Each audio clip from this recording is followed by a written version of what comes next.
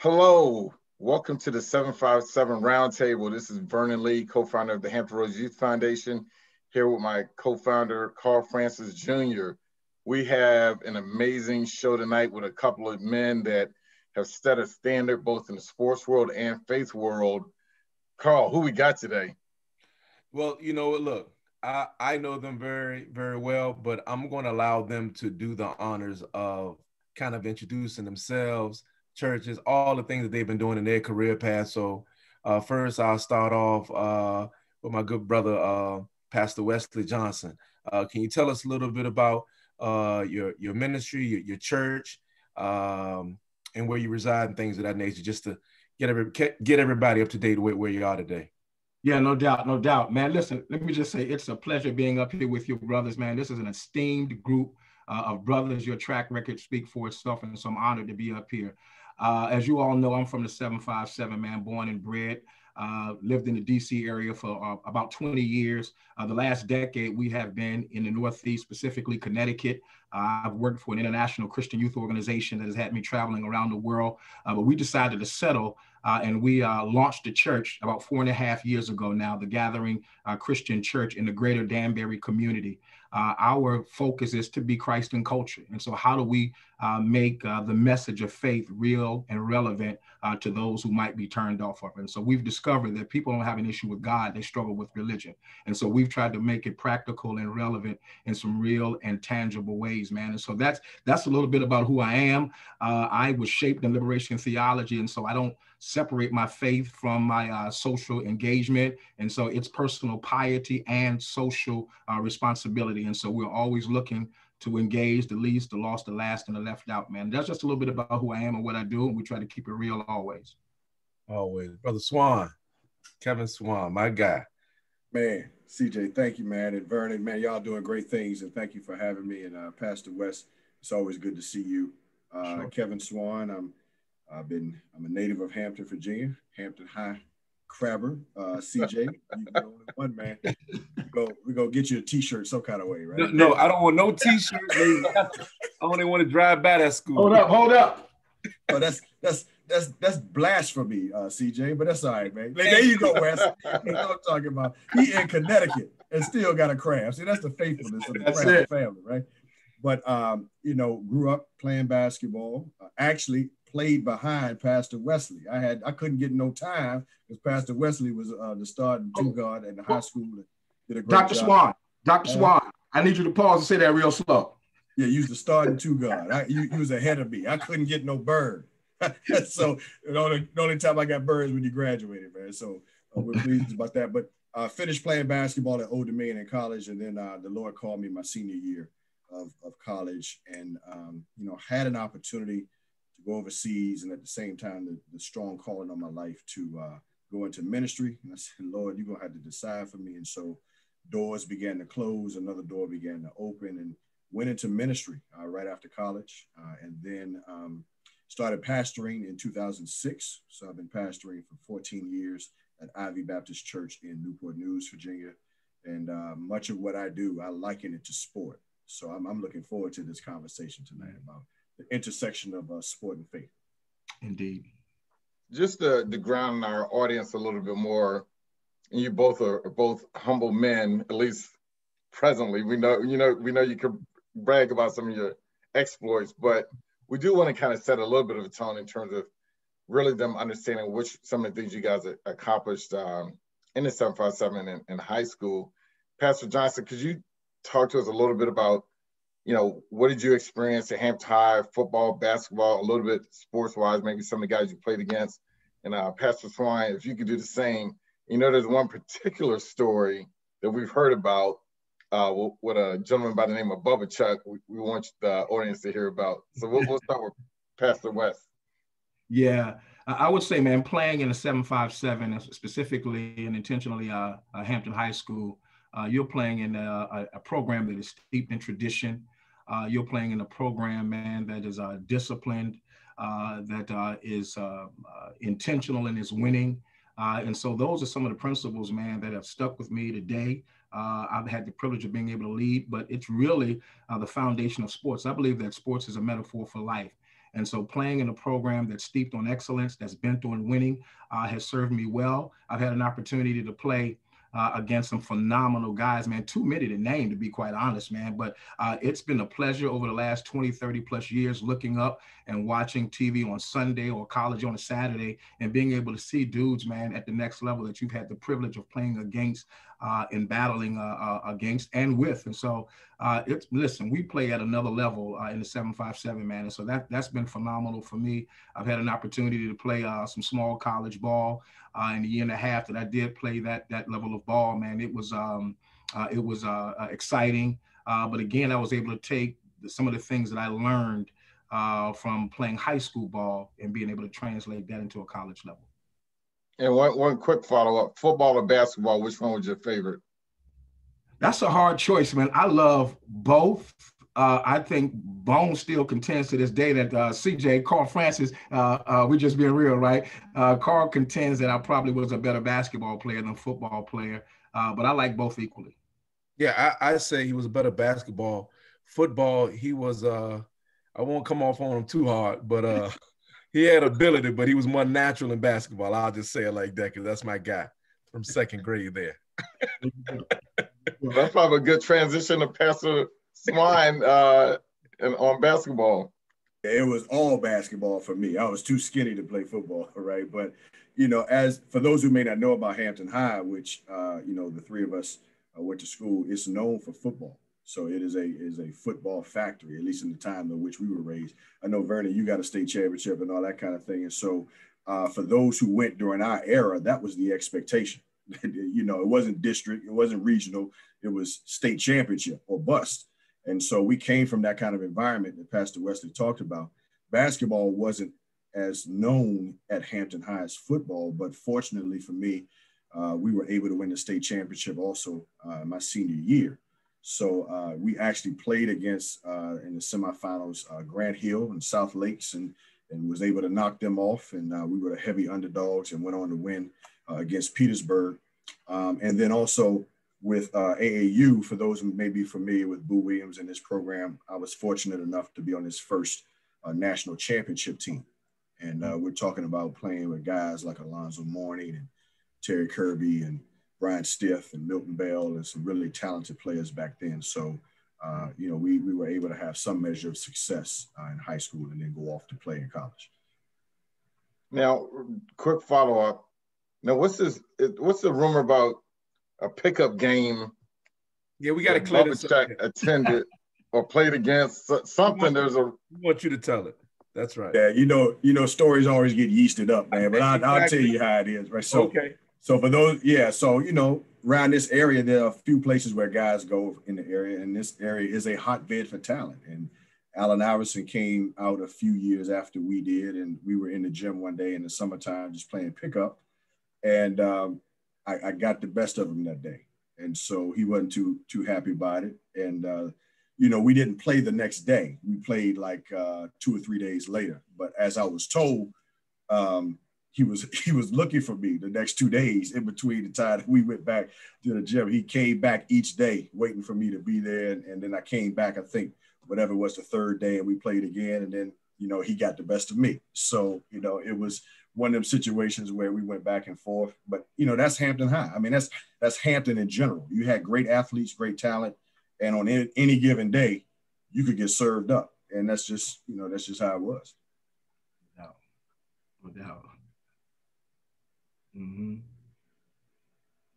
Yeah, well, you know, one of the things I take from this experience that obviously when we were coming up, we really never knew how big of a platform we were involved in at the time. Because we were just, all of us grew up together, went to elementary school, but we didn't know that this historical platform was being developed by guys like even Bubba Chuck, who came after us, was serving. And, you know, Ronald Curry, Allen Iverson. I mean, we just had so many guys, and a lot of guys you hadn't heard of. If you reflect back to that time and you think about your journeys, what did you feel? What did you see going back that you were a part of that was really special during those times?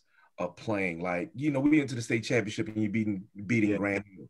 At the time, Kevin, you didn't look at it like that. You know, you had Eric Hunter, who went on to be a great quarterback in college. Wesley, you went on to have a great high school basketball career, playing against some of the best basketball players in the state who went on to play in the pros. Like, in your mindset, when you reflect back, how do you kind of view that time in your life? Wow. It's a great question, man. I think, you know, and I'm sure Pastor Swann can attest to this, man. You're living in the moment, right? The level of competition that we had the privilege of playing against was normalized. And so we didn't look at it as something exceptional. It's what we did. It's all we knew. And you're right, man. After high school, after college, and you look back and you begin to reflect, you're like, wow, we were in a major space, man, playing some high level ball at a young age. And it's only when you look back in hindsight, are you able to really see how blessed you were to be able to engage in that level of competition. And you're really able to appreciate it a lot more once you look back. But while we were there, we were in it, man. And that's what it was. It was just natural. It's what we did. Yeah, I agree with that 100%. And to the point of this talent in the region, I mean, you mentioned CJ Ronald Curry. Ronald Curry played during the time of Michael Vick, and people will tell you that in this area, most people didn't even know who Mike, you know, they knew Mike Vick, but he was overshadowed by Ronald Curry. And so that just goes to show you the level of talent that's in this area. And to Pastor West's point, when you're in it, you're just trying to survive it, man. You're just trying to, you know, get from the, and I think what we all knew is that whoever would come out of this area had a great chance of having success against other, you know, high schools in the state, because this area was so deep. And so, you know, if you're in Hampton, you worried about Newport News schools, and you got to worry about the South Side. And if you were able to survive that, I mean, you felt pretty good that you had a chance of winning it all, man. And so that's what I remember. Just the camaraderie of the brothers, just the level of competition. You couldn't take a night off. You just, you know, you had to bring your A game every single night or you're going to get beat. And that made everybody better. Yeah, yeah.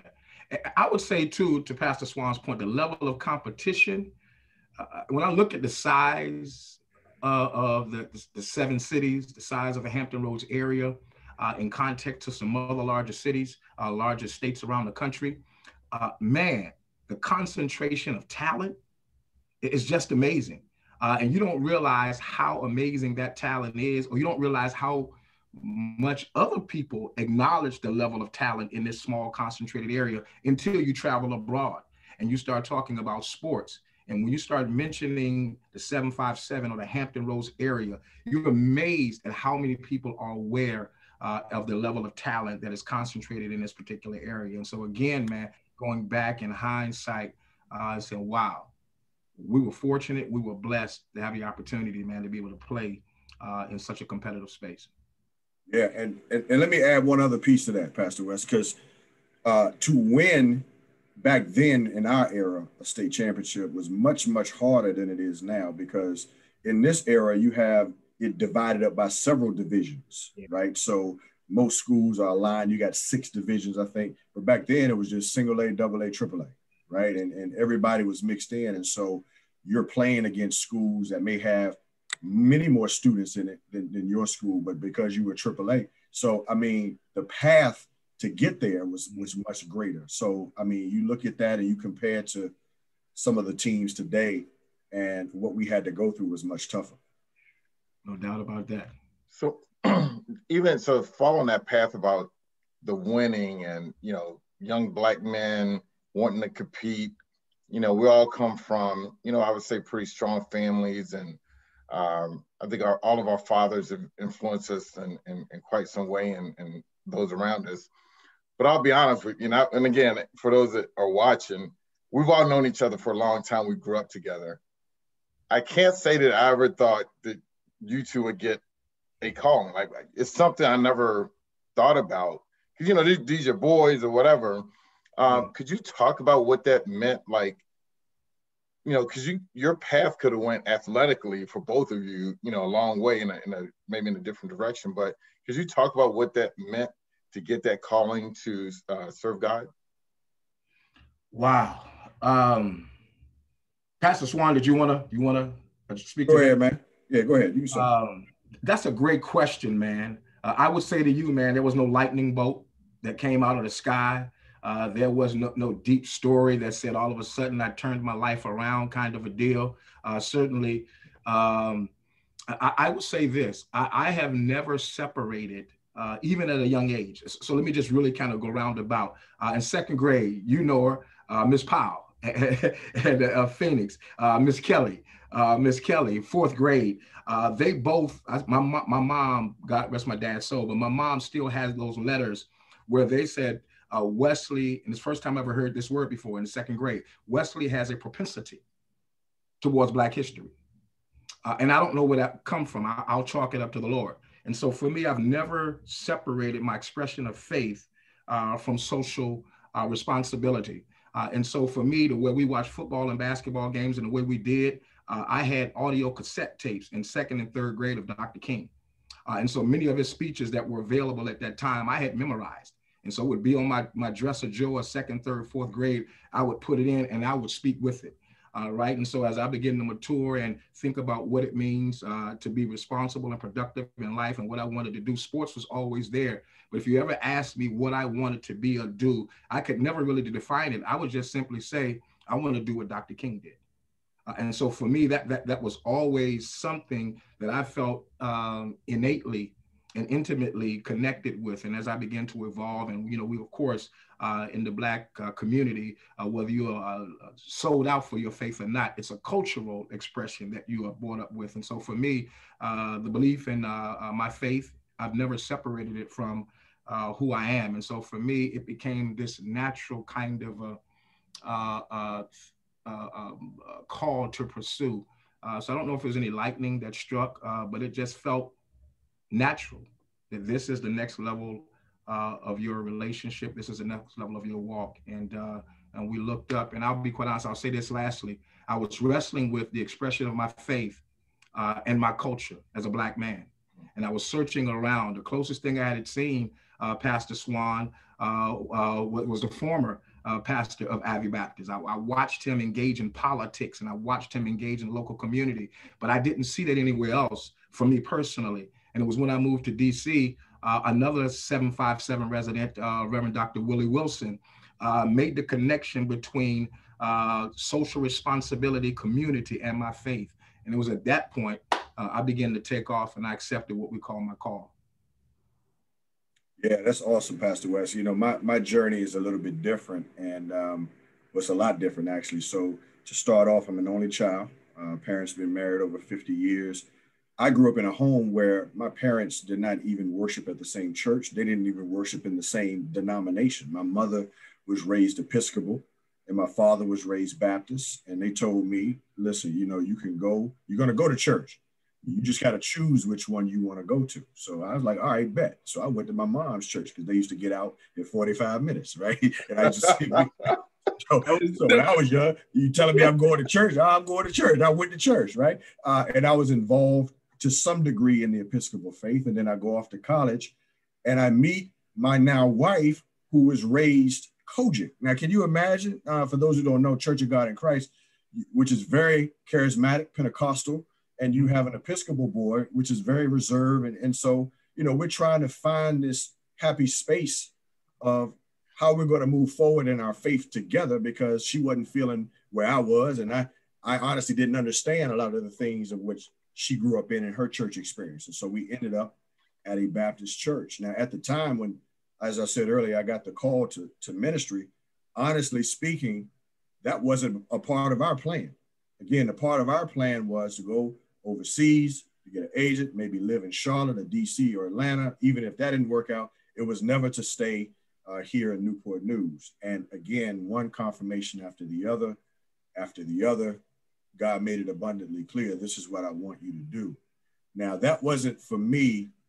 It took me a minute to accept that, because again, when I first met my wife at the time, we had different aspirations. But looking back on it now, I'm grateful that those doors closed, and I'm where I am today because I am able to have impact just in a different way. Mm. Can I? There's some similarities there, Pastor Swann. God rest my father's soul, who was laid to rest at Ivy under your leadership, and we're so grateful for that. As you know, my pops was Baptist, right? And in 40 plus years before my dad passed, my mom is still a staunch Pentecostal. And so growing up, they were in two different denominations, and we did the same thing. We kind of chose what we thought was most convenient for us at an early age in terms of whether it would be Baptist or Pentecostal expression. And so for sure, man, I know what that's like as a kid. I'm going to church with mama today, or I think I'm gonna go to church with daddy. Yeah, for sure. It's two different theologies because, you know, denominations have very different views, right? And so, Pastor West, the joy for me was seeing my parents when I went into ministry, that they decided to join the church of which I was, at the time was the first time in my life, I'm in my 20s, that I now see my mother and father going to church together. That's beautiful. You know, so, some people have different experiences about all of that, but I didn't. And all of my calling came later. It wasn't for me. You're going to know since birth that this is what you're supposed to do now. Yeah. So we could talk offline, Pastor Swann. But my wife was a Seventh-day Adventist. Yeah. Me growing up between Baptist and Pentecostal, very different theological constructs, very different hermeneutic, man. And she was steeped. That's what she was raised in. And so we had to make a decision on where we would worship together, because I was clear, no disrespect, but it didn't fit. And so we had to make a decision on where we were going to worship as we were pursuing our relationship together. Big ups, Vernon, for making that connection. One of the things I think is unique about both of you guys is that, we live in a world now where, being an athlete is not a simple process. And obviously there are some similarities, and all of us have been in locker rooms. We prayed before games, prayed after games, and looking at, Kevin, I'm familiar with some of your services, such as Jersey Sundays. You're a staunch Steelers fan, right? And how you really sometimes, there you go, Vernon. There you go. I was going to bring my terrible talent to this, man, but I was like, nah, I'm going to hold off tonight. You should have, represent Mike T. And, and when you look at some of your ministry is geared around using phrases in basketball or in sports.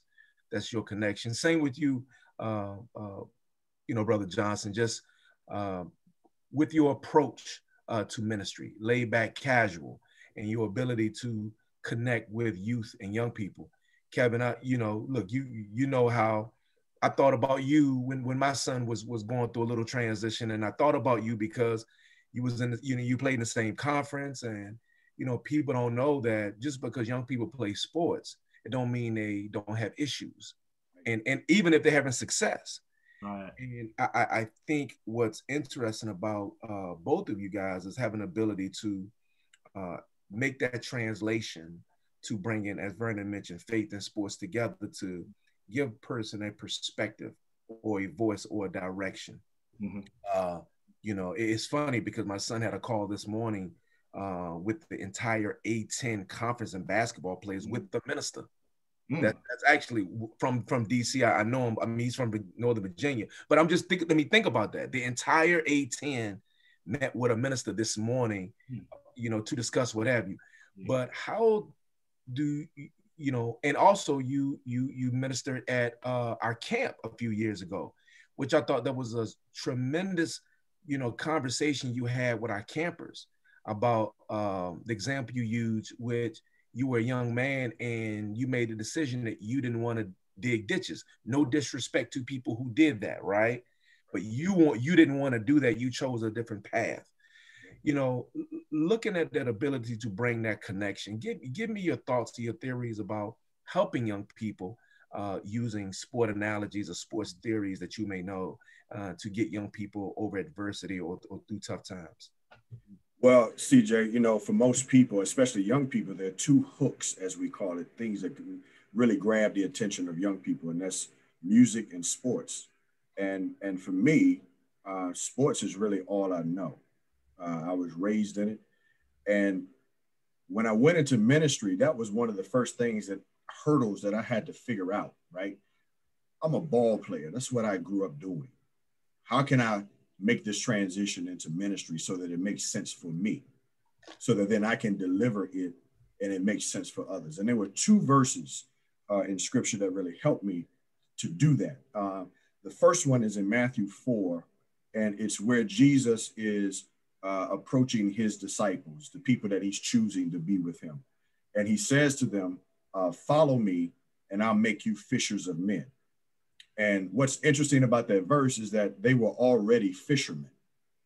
So what stuck with me was what Jesus is saying to the disciples is, look, you can follow me, and all I'm going to do is to teach you what you already know, but to shift it, to do it for how I need you to do it. So when I got that liberated me, because now I don't feel like I have to be like someone else, because not only did I come from a divergent background, but there's nobody in my family right now, even today, that's a pastor. There's nobody in my family that's a minister.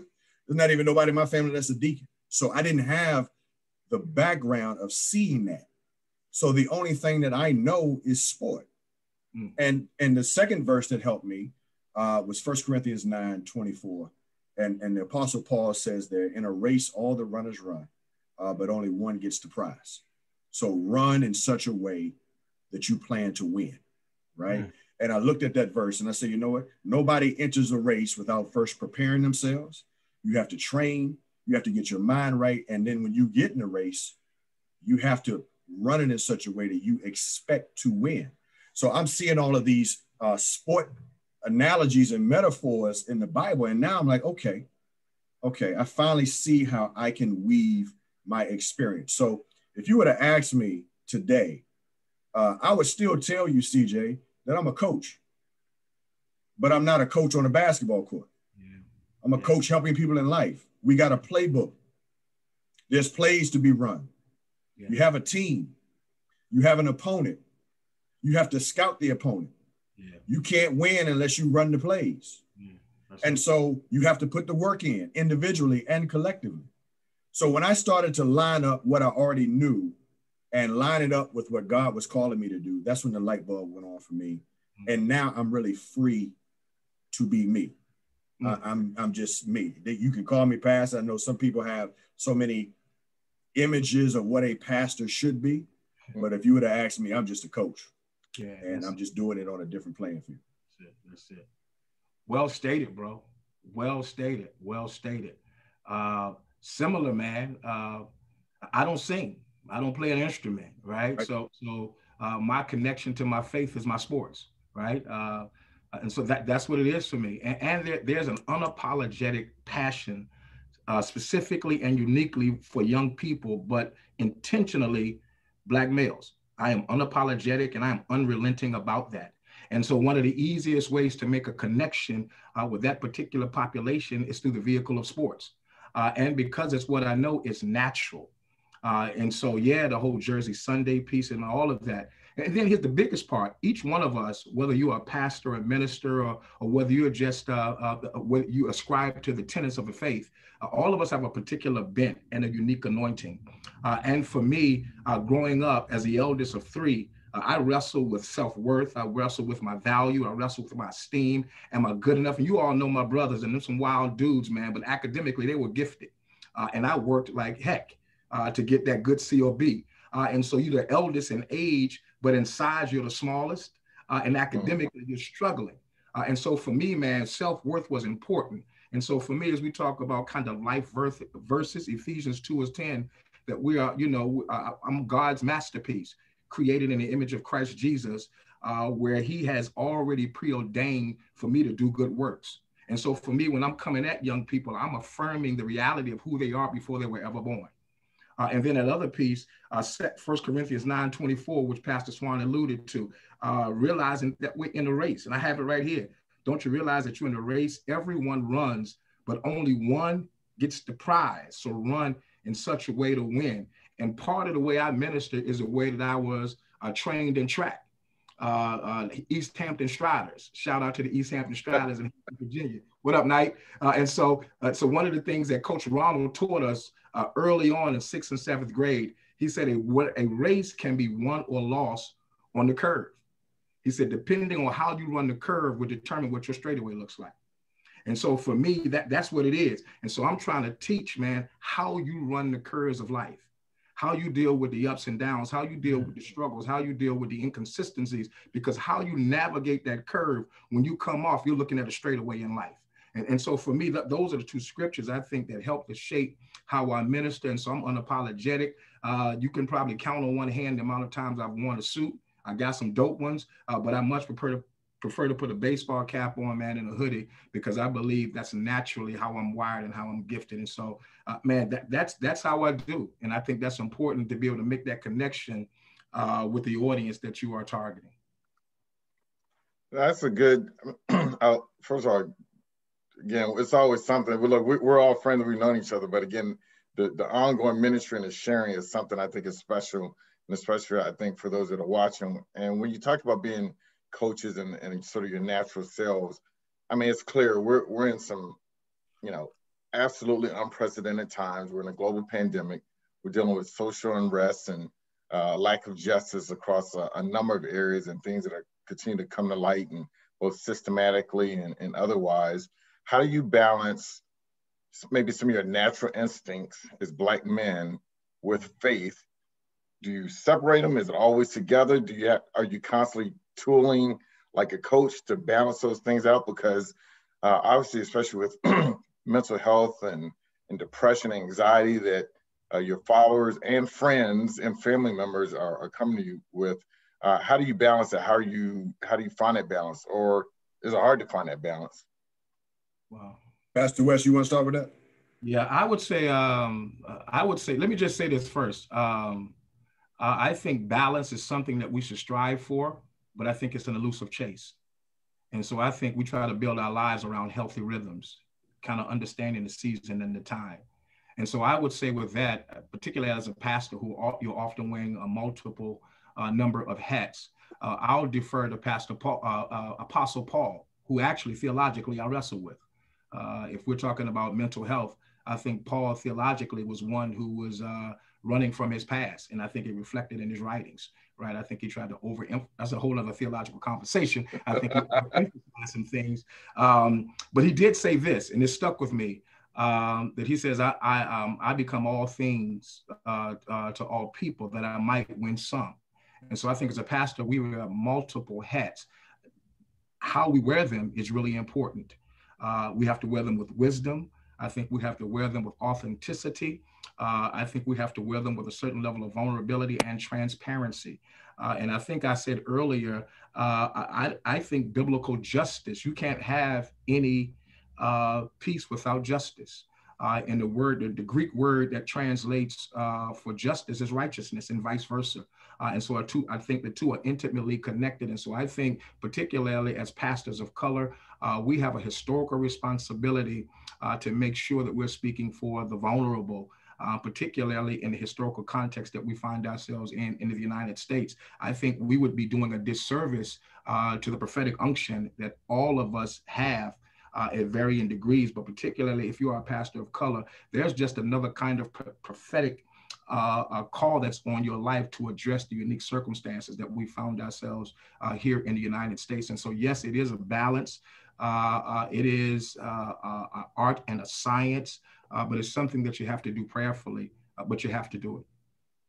There's no question, and Pastor West is 1000% correct. There's a unique experience in the African-American context here in the United States. And what I try to do is also, again, put it in the context of sport. So when you play organized sports, you also are playing within a prescribed system of which the coach is going to run. So CJ, you played football. So on defense, you might have played a 3-4, you might have played a 4-3.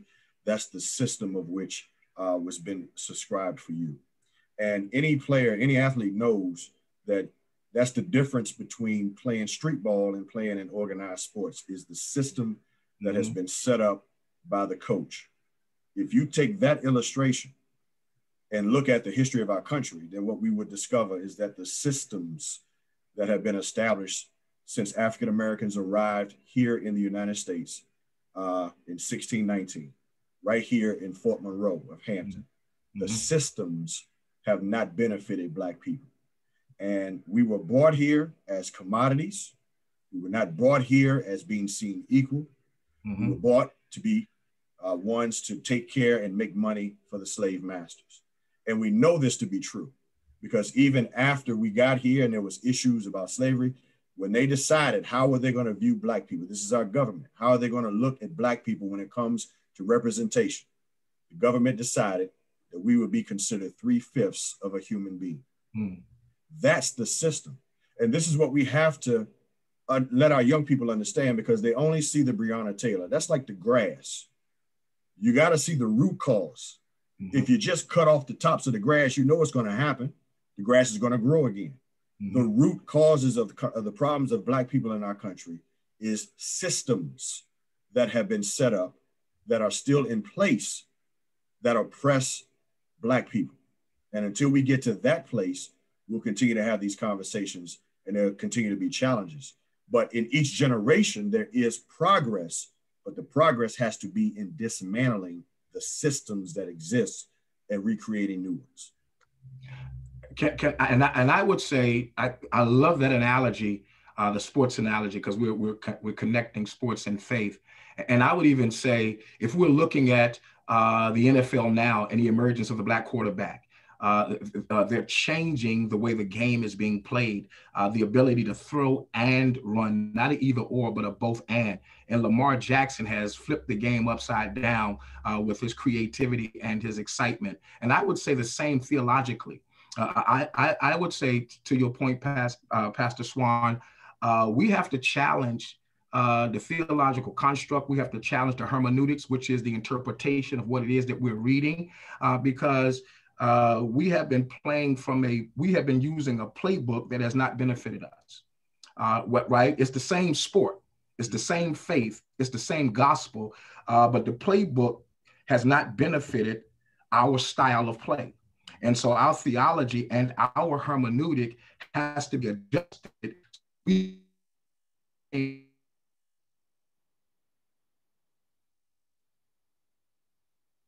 Pastor Johnson.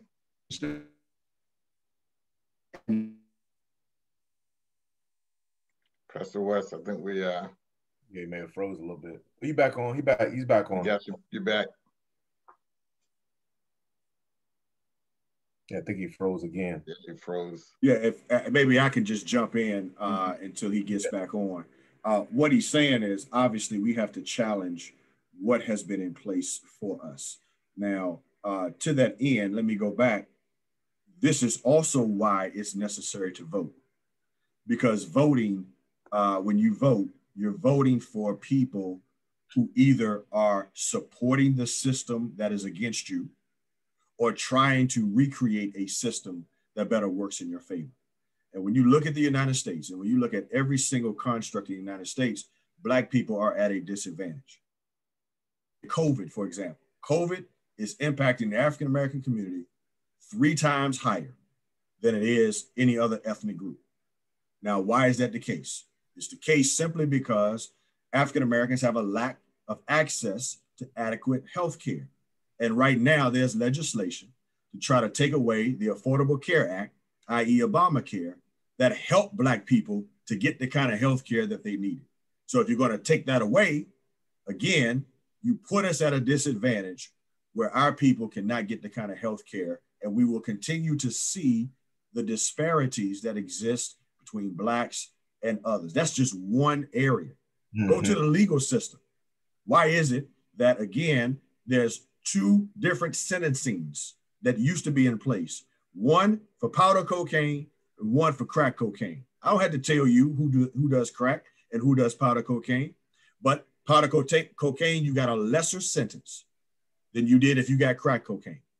Why is that? This is the systems that are in place. Why do we have private prisons in America? If you have a private prison, that means you are running a business. And if you're running a business, then that means somebody has to be your customer. And if you have where are you getting the customers from?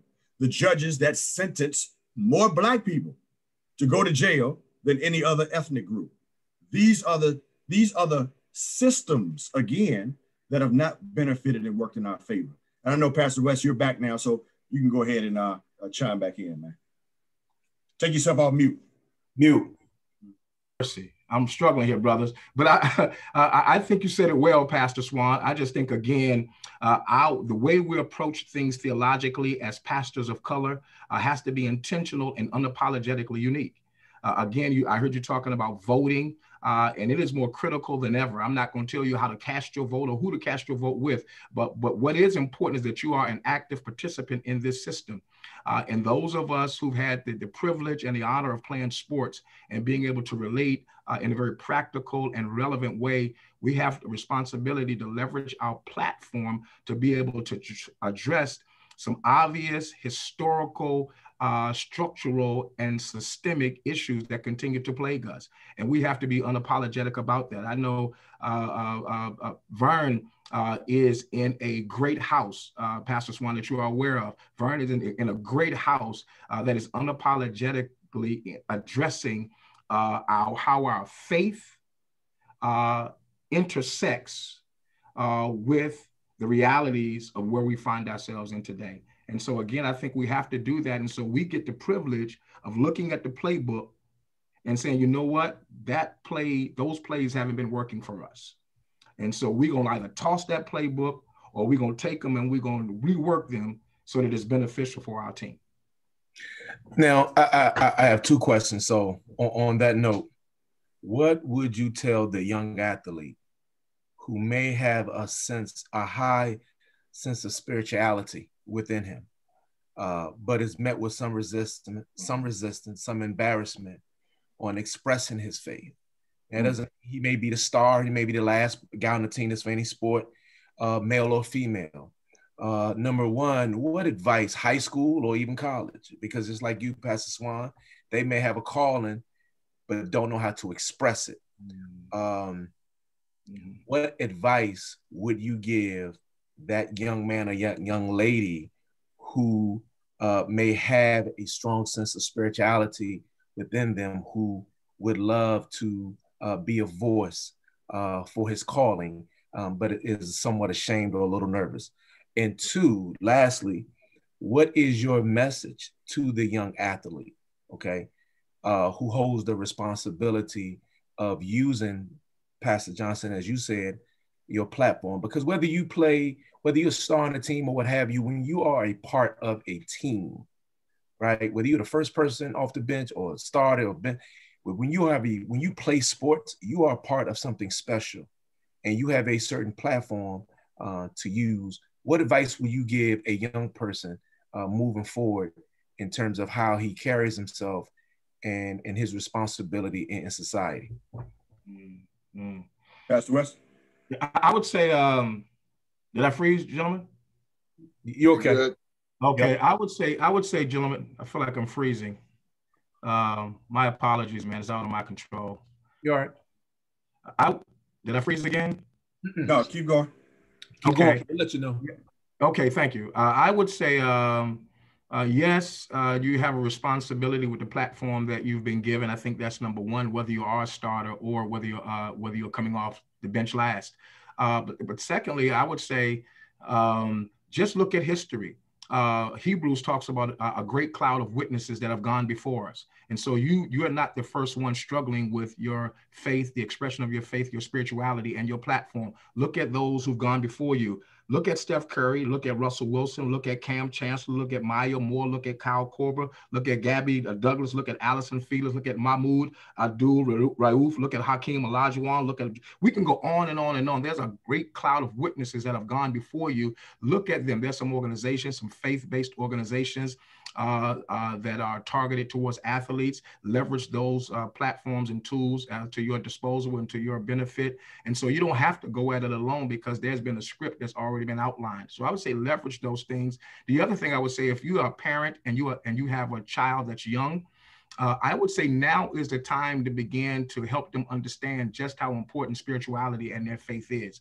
My son, who you all know, who's playing college ball now, Division I, and we're so thankful for the full ride. But when he was playing Pop Warner, we were very clear with his coaches.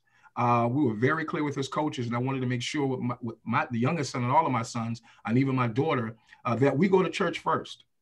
And even being an associate minister, assistant pastor, I would say my sons have a game today, so I won't be on the pulpit. But my son would come to church half dressed, and at the offering or whatever the time it was, we would leave and make the game in time, because I always wanted him to realize that his faith and spirituality were a priority. And so I think if you have young parents, how do you begin to teach that now as a priority for your kids, so when they get on a college campus, they're not ashamed or afraid of their expression of faith. But I would say there are people who've gone before you, leverage those resources and those models. Yeah, that's 100% correct, Pastor West. And I can just answer this question from a personal narrative. CJ, our son is 16. He's a junior at Hampton High. He's playing basketball. And at the same time, he is discovering for himself. We didn't push it on him, but we wanted to give him the opportunity to really discover God on his own terms. And he's starting to do that.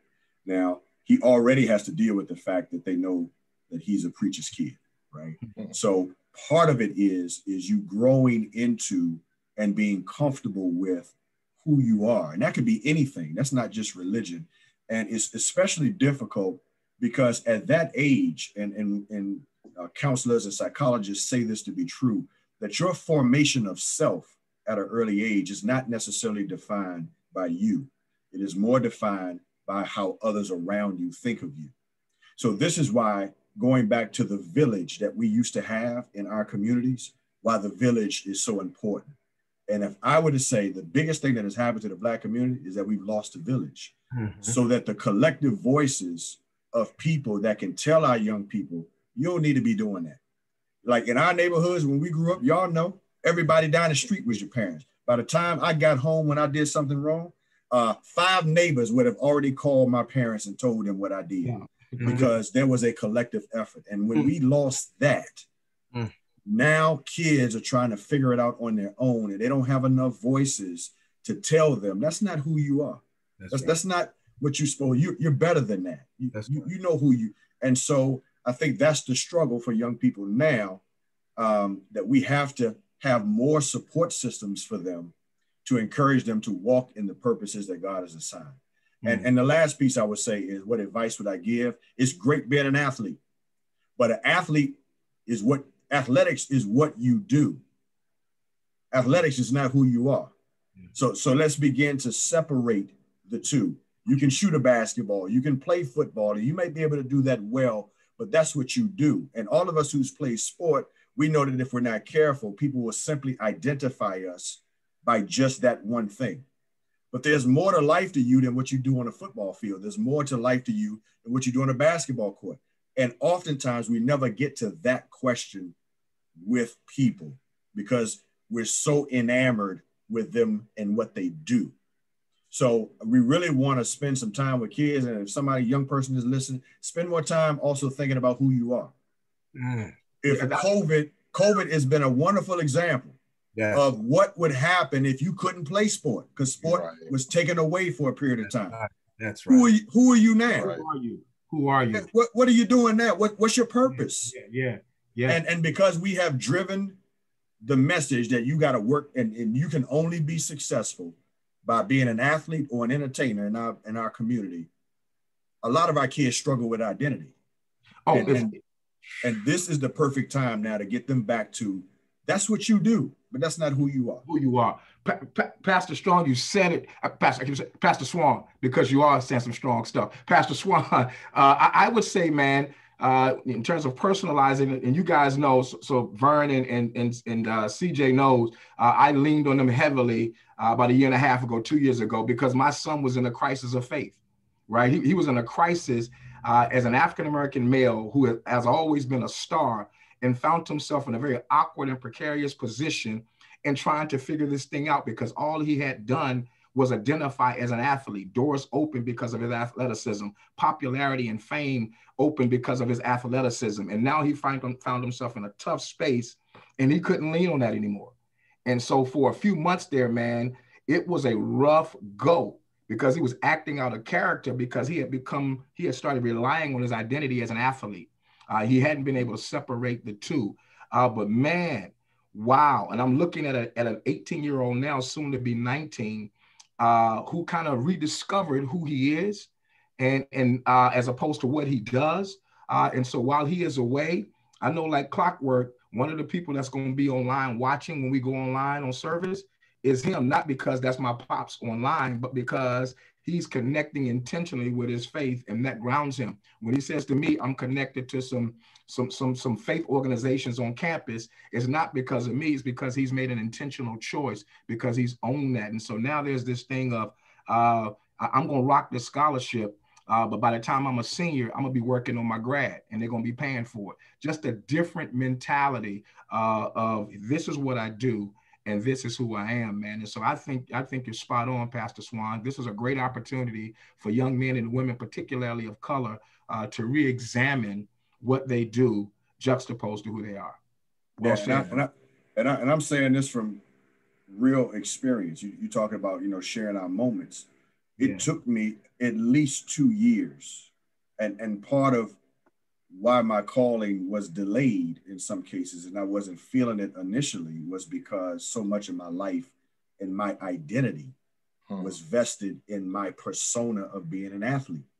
And for those of us, all of us who play, that last game, whether you win the championship or you lose, it's over just like that, right? And now all of a sudden, everything that you've been taught, you got to work hard, you got to put work in, you got to be better. All of that now, you have to shift. And so it took me 2 years to figure out, who am I now that I'm not playing basketball anymore? And what I discovered was God was telling me that wasn't your path. Your path was to learn the lessons of sport, to then take what you've learned and apply it to your life and then share it with others. And once I caught that, then all of the sports, all of the accomplishments, all of that began to make more sense, as opposed to, why am I not playing anymore? So all of this kind of ties in, because to the young person who's still out there, go chase your dream. If you think you can make it to a college campus, go ahead and pursue your dream. But as I tell my son, at some point in your life, whether it's sooner or later, the ball is going to stop dribbling, and you're going to have to figure out what you're going to do next. And that's where it really helps you now. I wish somebody told me this when I was, think about who you are. Think about who you are. Sure. Now we covered some real good stuff tonight. This was just really amazing. Pastor Wesley was referring to my house earlier, for those watching, not where I live house, but where I worship at Alfred Street, which I've been very blessed with. Pastor Howard John Wesley and Pastor Kevin Swann's been up there and been in the pulpit. And it was great for him and Pastor we talk a lot. So the one thing as we wrap up here, we talked a lot about the youth, but I would tell you, both of you have been inspirations to me. We've had, again, offline conversations as friends, but my ability to look at you as leaders in the community and of your houses of worship, and also as family men, continue to give me, we all got to lean on each other. For those watching, I just want them to know that we're not doing it individually just on our own. We all are relying on each other for different things to make it through. In the business world, I'm dealing with a lot of different things. So I just want to say I appreciate both of you. And, when I reach out time to time, and, I might need a little extra prayer every now and then, but so I just want to make sure I publicly stated that before we wrap things up here. You know what, Vernon, let me get mine in too, because I feel the same way. And that's a serious business because, I'm going to be honest with you. This is a true story, man. I was in Las Vegas. It was like 10 o'clock at night, and I had a situation with my son, and we had a real emotional conversation, but it was positive. And Dre, I definitely would have called you, but I thought about Swann because, he played basketball in college, and he had a good career. He played in that conference, and I felt a little bad at first because like I haven't talked to Swann in like 3 or 4 years, but something kind of came over me like, but Swann, we're connected. So regardless of whether I talked to him in 5 years or 10 years, I always felt as though if I needed you, I'm gonna call you, and I relied on that faith. And it was like the thing that's awesome about both of you brothers is, you know, you got a lot of programs, initiatives at church, you know, ministries that you manage and oversee, but there has never been a time where I've texted or called and you've never picked up, you've always picked up the phone. And then that night I really needed you, right? And you picked up the phone and gave me something, Swann. And then I hadn't talked to you again until I saw your ODU, but it was like, because you know, we got a lot of stuff going on with racing, but you jumped right in, and I appreciate that. And so I want to let you guys know that I don't take that for granted, being friends of you guys, but because Vernon said we all got a lot of things going on, but I know what if I'm in a deep, dark hole and I may need some support, that's the beauty of this friendship, watching you guys grow into your roles and pillars in the community, that we can pick up a phone or we can text and boom, you'll be right on it. So I just wanted to get that out before you close out, Vernon, but go ahead and continue. My fault. Yeah, I would say, if Vernon, I just want to say, I want to return the favor. I want to return the many thanks to you all as well. Over the years, man, you guys have, all of you all have been consistent. You've been faithful in the relationship to me, and I don't take it for granted. My circle is high and tight, man, like a fade, and it's intentionally so. While I might know a lot of people, my circle is high and tight like that good fade, and you guys are a part of that circle. I probably talked to Vernon, CJ, you guys a little more, but again, with Pastor Swann, man, there's never a text that I send to Pastor Swann where I don't get a response back, right? Oftentimes, and if I find myself in Hampton visiting family, checking on my mom, there's been times I've been able to stop by Ivy, man, and be able to chop it up with Pastor Swann. And so those little things, man, mean so much. It's like any relationship, man. You don't really remember the big things. It's the little things that really sustain and carry the relationship, man. And so you guys have been incredibly beneficial to me and my relationships in very different ways, man. Pastor Swann, when my father passed, we all had have our fathers in our lives. I had mine. But man, you guys know what that relationship is like, man, with your pops, and to lose mine, and to have Pastor Swann be there for me when my pops died, sit at 613 Green Lawn when my pops died, and then allowed me access to his pulpit to give the message. Bro, that's huge, right? That ain't to be taken for granted.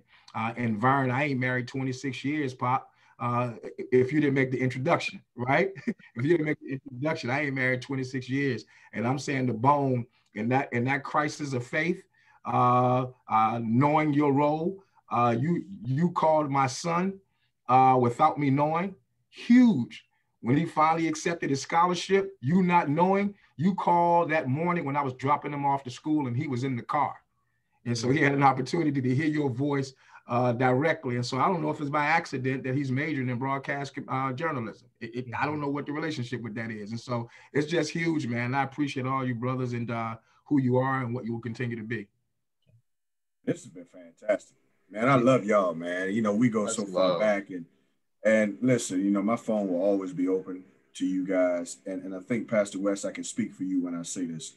For those who are watching who may not really understand church, we as pastors are not in the church business. We're in the relationship business. That's what we're called to be. First with God and then with each other. So if I don't answer that phone, if I'm not there to support my brother, I'm not being a good teammate. That's not developing a good relationship. And so our greatest witness is that, not how we shout and dance and what we do and how we dress, but it's how we help each other in moments of crisis and uncertainty and helping each other move forward. So I'm just honored that you all think enough of me to call me, or that you can come to me in those times. And I know if I have a moment, I can come to y'all. And that's what life is all about, man. So love y'all, man. Keep doing the big work that you're doing, all of you. Much love to y'all. We'll end it with that. We appreciate you. Appreciate you, brothers. Y'all be